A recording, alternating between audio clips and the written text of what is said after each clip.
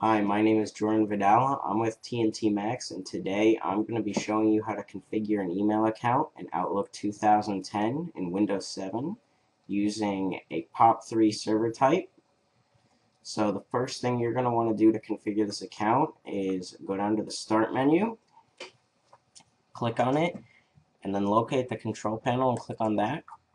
This is going to be the original view, and you're going to want to change it from category to small icons.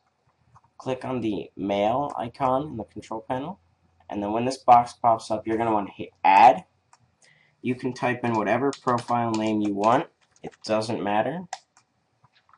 You're going to want to check this little circle right here, manually configure server settings, and then hit next. Make sure internet email is checked right here. Hit next. You're going to want to put in your name for the tutorial purpose. I'm just going to put in test. Then put in your email address. Then for the incoming mail server, it's going to be maxmail.tntmax.com. You can copy and paste that into the next one because it is the same for the outgoing mail server. Your username is going to be your full email address. Then put in your password. Make sure you have check remember password checked if you would like it to remember your password. Otherwise, it'll ask you for it every time. And click on more settings. You're going to want to put this into these two boxes right here. You can just copy and paste that. Control C for copy and Control V for paste.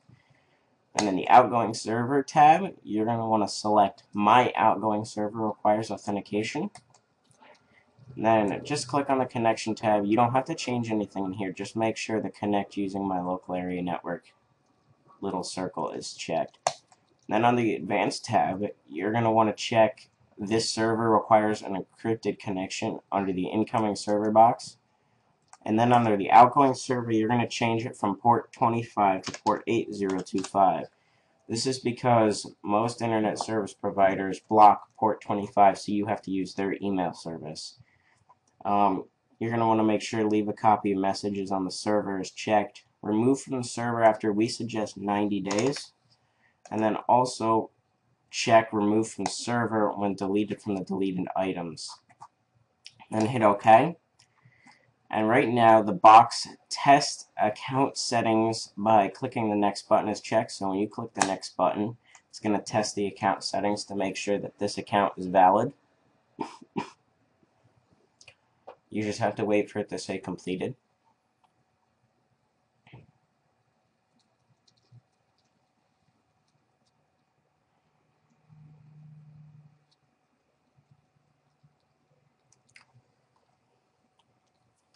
Now that it is all completed, hit close, and then hit finish. And there's your POP3 profile. You're now all done setting up your account, and when you open up Outlook, all your emails will start coming in. This has been a tutorial with TNT Max. Thank you for using our services. Hope this worked for you. Have a nice day.